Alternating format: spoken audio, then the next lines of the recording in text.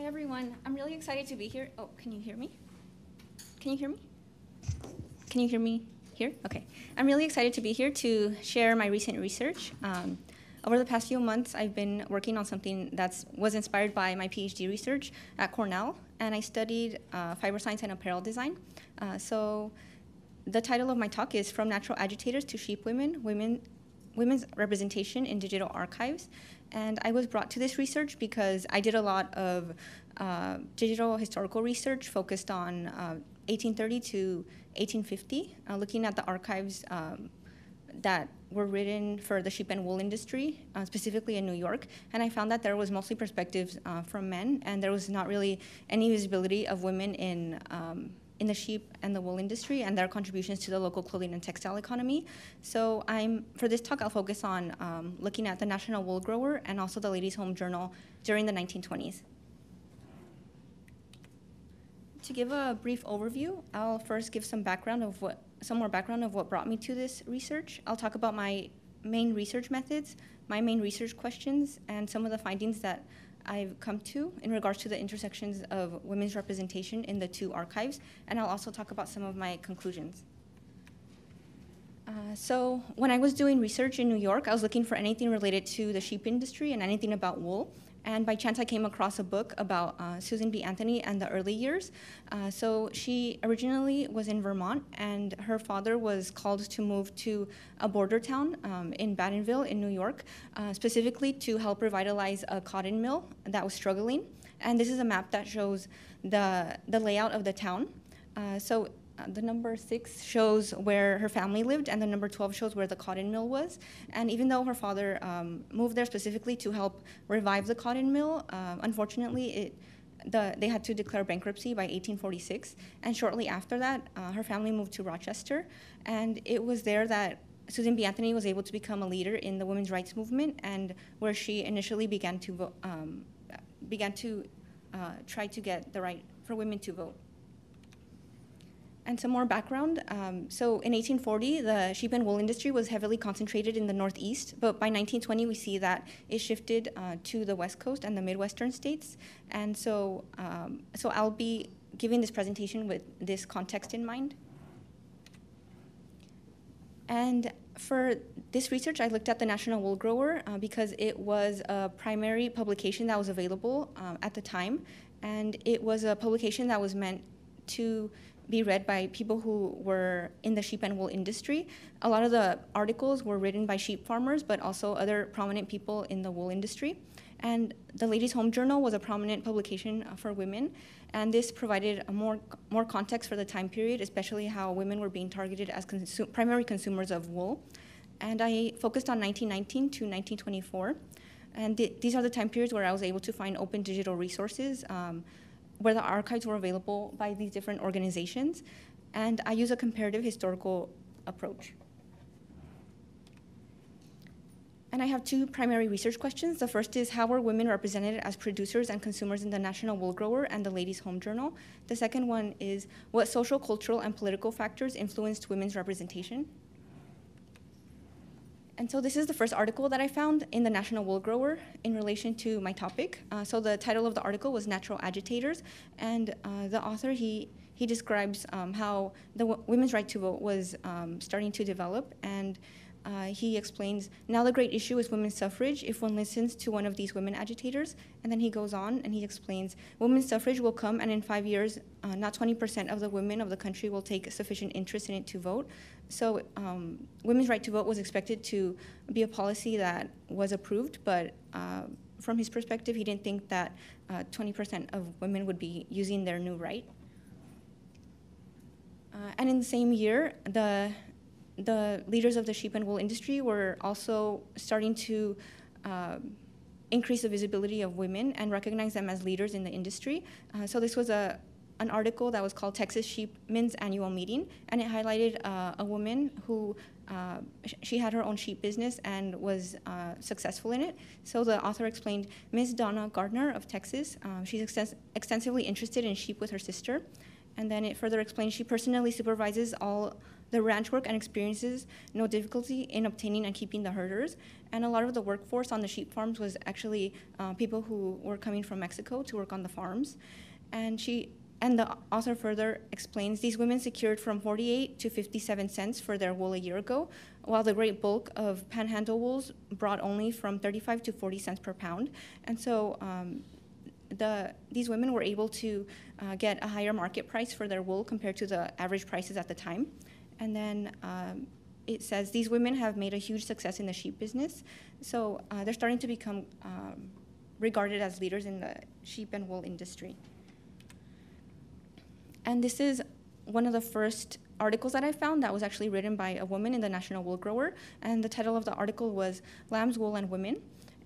And Laura Helton of Colorado, she explained, I received a letter from the National Wool Grower advising that women were to have a place in the magazine in which to relate their experience in the sheep business. And she further explains, first, I must tell of my greatest experience since I have been interested in sheep, that of having the help of a business partner. This partner has proven truly wonderful. He takes such an interest in the work. But then further on in her article, she explains that it's not actually a male person that is her business partner. It's actually her Ford truck. So showing that she has her sheep farm and she's managing it, and she doesn't necessarily rely on a male partner. She's actually adopting the latest technologies that are newly available during the 1920s. And I actually didn't find that many representations of women in the National Wool Grower, which is why I started to also look at the Ladies' Home Journal. And this provided a lot of examples of how women were expected to be consumers of wool and support the wool industry. And I found 3 major examples of that. So women were expected to be consumers of wool yarn, to knit or create different clothing products. They were also expected to be consumers of wool fabrics. And they were also expected to be consumers of ready-made clothing that was available. And this is just an example of an article that was published talking about the characteristics of wool fibers and their characteristics when they're washed. And then the photograph there is an example of 3 designs made of wool. So throughout 1919 to 1921, I found several examples that were trying to get women to be active members of the workforce. So after World War I, women weren't expected to just go home and just go back home and not work. They were expected to be active contributors to the economy. So these were advertisements where they were trying to get women to adopt the latest knitting technology so that they can work from home. And in this case, it was to create socks in a faster way instead of doing it by hand. And so here we can see that women were expected to be active contributors to the economy and also contribute to their own household income. And in the National Wool Grower, I also saw this. So this is a photograph from the Ladies' Home Journal that shows women going to the employment office. And I also found an article in the National Wool Grower where it highlights that women were working in a company that was considered one of the major manufacturers of clothing at the time. Hickey Freeman was based in Rochester. And in this article, the author states the average wage in one of the Hickey Freeman coat shops, where both men and women are employed in equal numbers, was $12.25 a week in December 1914. During the same week in December 1919, it averaged $31.50. So in this article, it further talked about how the wages actually increased for the workforce before the war and after the war, and how women were part of that labor workforce. And in the Ladies' Home Journal, I also found articles from female business entrepreneurs. So there was a woman who developed a company called Biltmore Handwoven Cloths that was based in North Carolina. And in the article, she talks about the history of the company, how she employed local people to create different fabrics. And she also included perspectives of her consumers. And this is just one example of a woman from Massachusetts. And she explained, I took these goods to a French tailoress who does the highest class work in the city, and she advised me that she believed it surpassed the handwoven goods in Scotland and England. Permit me to congratulate you on your methods of business and assure you that such service and such courtesy are sure to win. So it provided an opportunity for women to highlight their success as business women, and also to to support each other.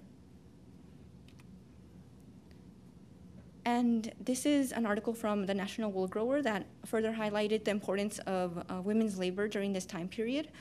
So this article was about a wool mill that was going to be developed in Denver, Colorado, and the author was talking about the potential labor and employment that it can provide in the area. And they said, wool mill labor is skilled labor, and the work of a mill to a very considerable degree is done by young women. And then the article further talks about how many people they expected to employ with the new mill. But it further highlights how women were a considerable part of the wool industry during this time period. And in the Ladies' Home Journal, there were several advertisements of what women could buy that was made of wool. And a lot of the fashions of the time period during the 1920s was inspired by French fashion. And they used a lot of different fabrics, so it wasn't just wool. A lot of the fabrics that were discussed was silk, georgette, and this is just an example of one of the outfits that was made of wool. So long coats could be made out of wool. And during the time period, there was also discussion about passing a truth in fabric bill. Something that was always considered important during the wool industry was that content was 100% new wool rather than recycled wool, because this impacted how much money the farmers could make from the wool that they sold to manufacturers. And so the farmers, they were trying to highlight the importance of this truth in fabric bill to support their small farms. And in the article, they explained, get the wool growers organization and the farmers organizations to unite with the Women's Federation and jointly demand that your state legislator enact a truth in fabric law before it adjourns. All the great reforms have come in this way, including women's suffrage. So with this, I see that between 1919 to 1921, there's somewhat of a shift in the perception of the role that women played in forming policy that could impact the sheep and wool industry. And based on the Truth in Fabric bill that was being proposed, I also found that the advertisements in the Ladies' Home Journal, they started to show language that emphasized like the 100% wool aspect by using the all wool standard language. And these are examples of advertisements for women's wool sweaters that use the language all wool in their advertising. And this is an advertisement for ready-made clothing, and here I also found examples of how all wool, the word all wool, was used to market the products. And the most expensive item among these sheets was an outfit here, highlighted, that was made of both wool and silk, and it was about $49.95 at the time, and in today's money, that's close to $600. So even though this ready-made clothes was heavily advertised in these magazines, it wasn't something that all women could necessarily buy. So it was more common for women to buy clothing patterns that they can sew so that they could create different clothing products that were in line with the fashion trends. So in the National Wool Grower and also the Ladies' Home Journal, there's a lot of references to women's sportswear, but it's not the sportswear that we think of today. It was more of a relaxed look where women could feel more comfortable in their clothing. And this just highlights one of the wool outfits that someone could create and use wool fabric with.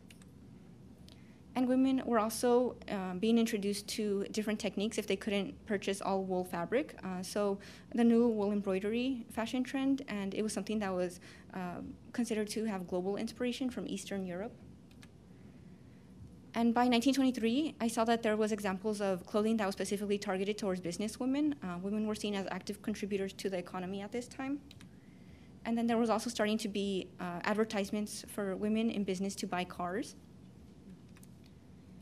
And in terms of the political aspects, by 1924, women actually were able to vote on a law that could impact the sheep and wool industry. And here we see the representation of women in Republican parties, Democratic, and independent parties. And just to give an idea of how big the wool industry was at the time, each month in 1922, the wool industry, they sold millions of pounds of wool to the mills. And in total, in 1922, they sold over 650 million pounds of wool to manufacturers.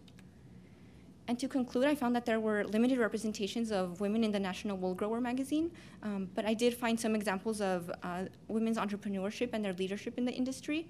I also found an example of their voting participation in a bill that impacted the industry. And I also found examples of how they're presented as active producers and consumers of wool for yarns, fabrics, and ready-made clothing.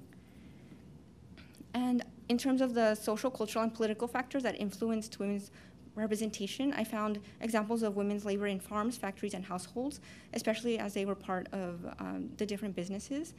I also saw examples of how they were depicted as potential consumers that because of the Truth in Fabric bill. And I also, okay, time's up. Just for further research, I'm hoping to further analyze digital archives. These are archives that I focused on because they were open source. In the future, I'm also hoping to do sentiment analysis and to potentially further expand the study to include the 1930s, since the 1920s and 1930s were two time periods that had different economic aspects to them. Thank you.